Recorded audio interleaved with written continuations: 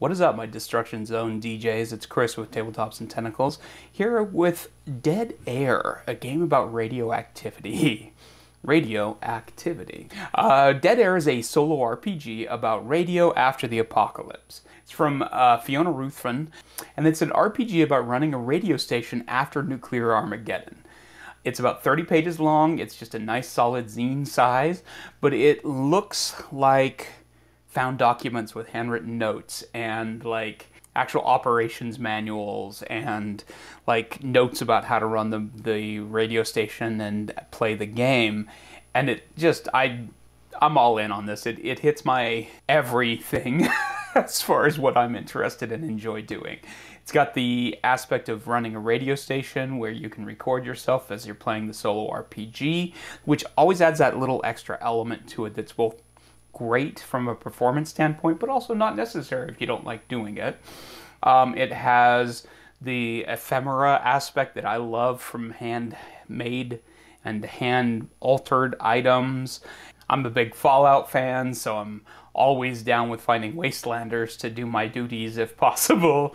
In the game, the powers that be have decided they want to broadcast over the wasteland, and you're lucky enough to have been selected to undertake the task. At the start of the game, you'll be issued a remit.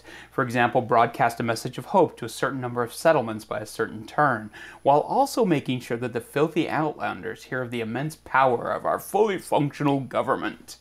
I love this little tweak to the thing. You're not just rebel radio, you're not Three Dog out there just playing music to entertain people. You have kind of a little extra jab in there from the actual government itself. And I love the idea that this is your job, and part of the reasoning in doing it is to survive, because you don't want to get reassigned to dingo duty out in the desert somewhere where life expectancy is much lower. Each turn is broken into different phases where you manage your broadcast equipment, send out runners to scavenge for fuel, equipment, and valuables like clean water. And then there's also the broadcast content where you write a script or interview somebody or talk about a certain location or thing. And this is all done through this little 30-page zine and a deck of cards. And I'm really into this. Not only does the page design and the layout and the idea all just absolutely appealed to me on almost every single level, but the house I'm in right now, I've been going through like all of the stuff that the previous owners left, and they left all of these like old radio magazines from 1926 and stuff. So I've been really into the whole broadcast radio, ham radio, indie radio station stuff anyway. So this is like hitting the spot for me perfectly this month. I'm very excited about it. It's already funded. It's still got about a week and a half left. You can get the PDF for about $9. You can get the print and PDF for $13.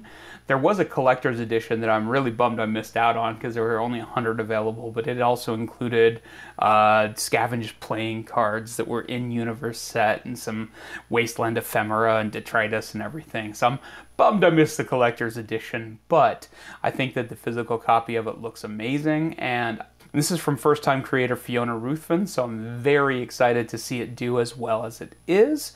This is what Zinequest is all about, is just quirky, unique, unusual RPGs.